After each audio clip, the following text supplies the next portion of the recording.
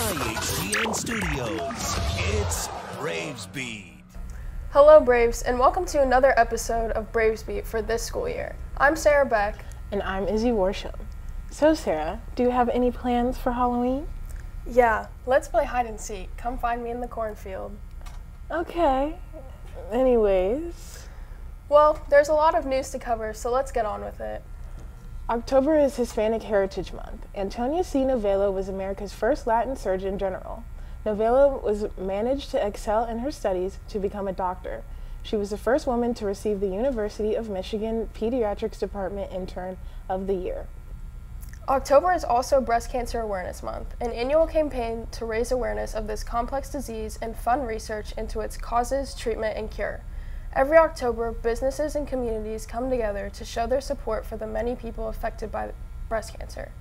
This is a time to reflect, give back, or even celebrate. Congrats to our volleyball team for doing their part with the Volley for the Cure event. As you all know, the fall play is here. Gino Cardosi had a chance to interview Mia Jackson, one of the performers in the show. Roll the clip.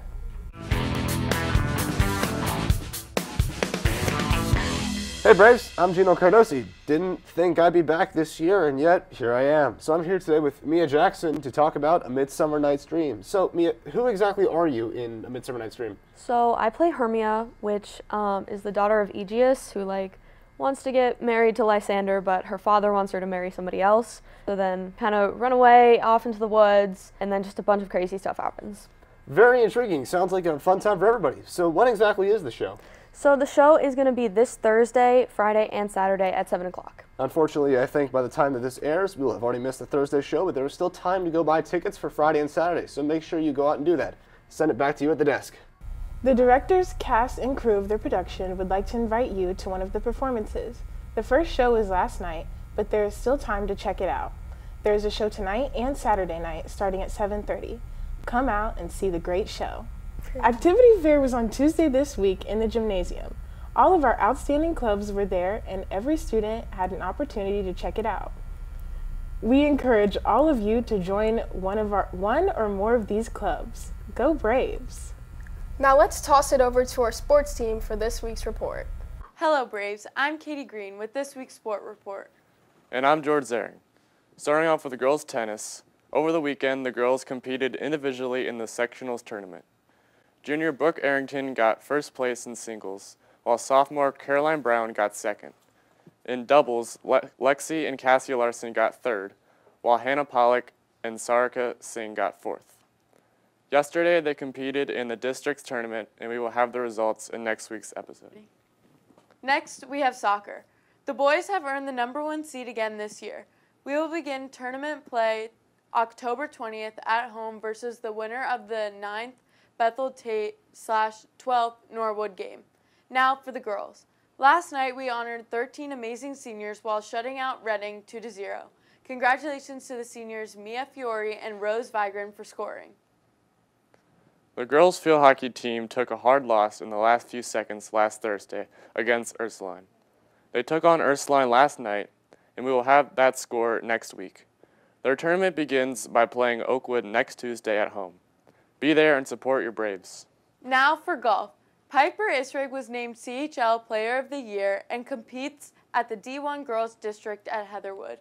In boys golf, special congratulations to senior Wyatt Higgins for making it to the OHSAA golf tournament held at The Ohio State University. Good luck, Braves. Closing out with football, last Friday the Braves dominated Finneytown with a score of 38-7. Tonight they take on Deer Park. It is the last home game, and it is also senior night for our football players. Be sure to come out and support your Braves. Well, that's all the sports news we have for this week. Back to the news desk.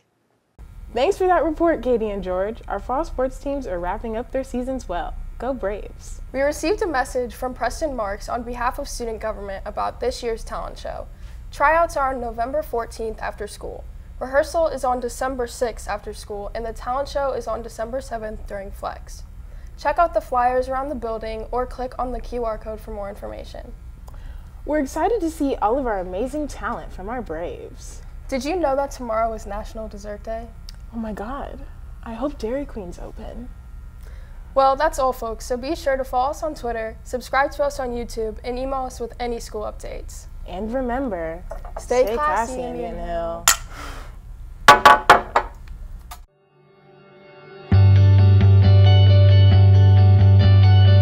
I'm Luis Vega-Torres. I'm the student director for Midsummer Night's Dream. And guess what?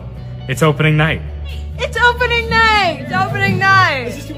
See you at the show. Yeah. Let's go. Come to Midsummer. See you at the show. Come to Midsummer, watch it! Come to Midsummer. Come to Midsummer. See you at the show. See you at the show. It's opening night!